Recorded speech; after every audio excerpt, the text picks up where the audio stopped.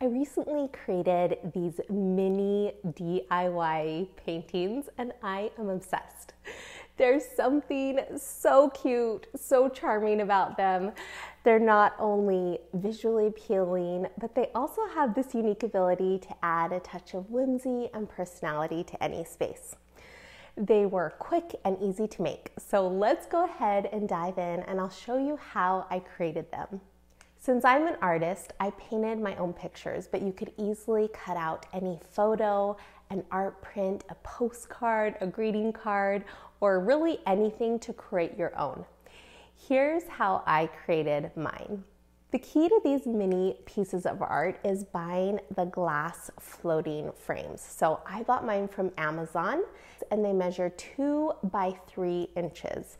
I'll link the exact frames I used below this video, but they also come in all different sizes and finishes. The cool thing about these frames is they have a tiny clasp on the side that allows you to open the glass up easily so that you can easily just slide your picture right inside. Here's what you'll need for this project. You'll need the glass floating frames.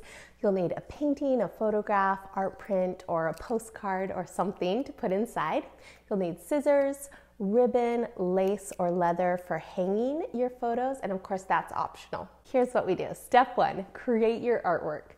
So I cut out a piece of paper that measured the same size as my picture frame, 2 by 3 inches, and I used this as a template to trace the correct size for my painting. Then I painted my little heart out. The great thing about creating art that's so small is it doesn't take very long to create, and you can start over as many times as you want without feeling like you wasted too much time or paper. Step 2. Next, it's time to cut it out. So use a pair of scissors to cut your artwork to the correct size and place it inside your frame. Step 3. Lastly, you'll take off the chain if you want to and replace it with ribbon or lace or leather for a more personalized look. And voila, you're done. It's seriously simple, quick, and easy. So if you're wondering where to hang your new creations, here are a few ideas to get you started. You could put them inside a gallery wall. So I love creating gallery walls with frames of all different sizes. And these teeny tiny paintings are great for filling up those smaller spaces. You could put them on a bookshelf.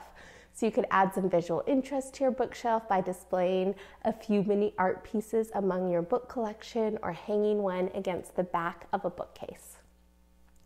Also, your office desk. You could hang a tiny painting or two above your office desk to brighten up your workspace. And lastly, a bathroom. So they are often filled with tiny spaces that are perfect for hanging a few little mini paintings. But really, any small space that needs a little something extra is a great place to put these small mini paintings. So go ahead and create your own. Go order some frames, have fun creating. And if you have a space in your home that is in need of a refresh, you will love my Joyful Room workbook. It's a step-by-step guide for creating a room you love, and it's completely free. So click on the link below this video to get your copy delivered straight to your inbox. Happy decorating! Bye for now.